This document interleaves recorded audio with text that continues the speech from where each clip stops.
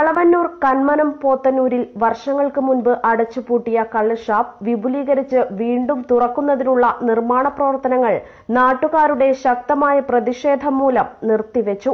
Valavannur panchayat secretary നേരിട്ടെത്തി നിയമവിരുദ്ധ പ്രവൃത്തി നിർത്തിവെക്കണമെന്ന് കാണിച്ച് ഉടമസ്ഥന് സ്റ്റോപ്പ് മെമ്മോ നൽകി.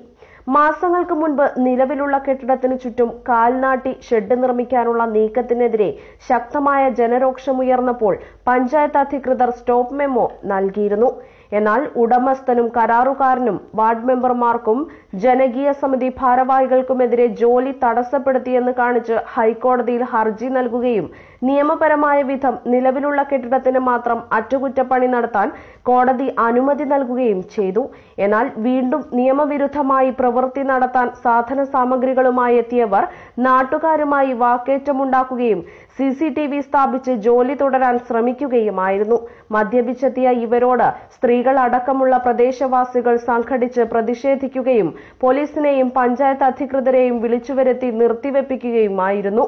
തണ്ണീർത്തട നിയമമനുസരിച്ച് നെൽവയലിൽ കെട്ടിട നിർമ്മാണം പാടില്ലെന്നിരിക്കെ നെൽവയലിന് മധ്യഭാഗത്തുള്ള ഇവിടെ ഷാപ്പ് കെട്ടിടം പണിയുന്നത് തടയാൻ നടപടിയെടുക്കണമെന്ന് ആക്ഷൻ കമ്മിറ്റി കൃഷിവകുപ്പ് അധികൃതർക്കും നിവേദനം നൽകി. വളവന്നൂർ ഗ്രാമപഞ്ചായത്ത് president Sulaikha, vice president TK Sabira എന്നിവരും വളവന്നൂർ ഗ്രാമപഞ്ചായത്ത് പ്രാദേശിക നിരീക്ഷണ സമിതി അംഗങ്ങളും സ്ഥലം സന്ദർശിച്ചു. കള്ളുഷാപ്പിനെതിരെ ശക്തമായ പ്രക്ഷോഭ പരിപാടികളുമായി മുന്നോട്ടു പോകുമെന്ന് ജനകീയ സമിതി ഭാരവാഹികളായ TP അൻവർ സാജിദ്, തിരുത്തി Ibrahim, Fazaluddin വാരണാകര, TP Abdul Kareem, Nasar Haji, Kuttan ചീരക്കുഴിയിൽ, IP Naseeb, Jasim A, Mustafa A, Hamza കടവത്ത്, അശോകൻ എന്നിവർ അറിയിച്ചു.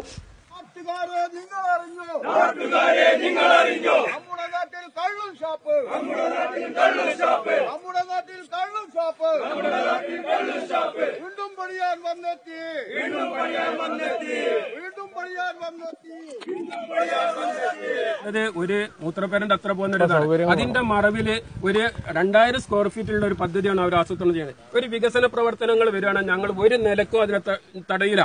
ഇതിവിടെ വരുന്ന നാശാണ്.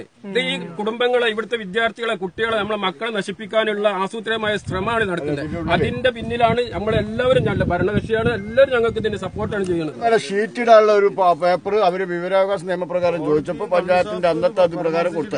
അതിന്റെ ഉത്തരവ് വെച്ചിട്ടാണ് കള്ളുഷാപ്പ് അനുവദിക്കാൻ കോടതി അനുവാദം തന്നിരിക്കുന്നത് തെറ്റിദ്ധരിപ്പിച്ചിട്ട് പഞ്ചായത്തിന്റെ കൂടി പെർമിഷൻ ഇല്ലാതെ അവർ അനധികൃത നിർമ്മാണമാണ് ഇവിടെ നടത്തിയിരിക്കുന്നത്. അവരുടെ പേരിൽ ശരിക്കും നോട്ടീസ് അയച്ചല്ലോ. ജനകീയ സമിതിന്റെ ഒരു ആവശ്യം എന്താ വെച്ചാൽ ഇതില് പഞ്ചായത്ത് കക്ഷിയായിരുന്നെന്നാണ്. കഴിഞ്ഞ പ്രാവശ്യം ഞങ്ങള് വാർഡ് മെമ്പർമാരുൾപ്പെടെ ഞാൻ ഉൾപ്പെടെയുള്ള ആളുകൾക്കെതിരെയാണ് കേസ് കൊടുത്തത്. ഒന്നും സംഭവിക്കാതെ വെറുതെ ന്യൂസ് ഡെസ്ക് തിരൂർ ലൈവ്.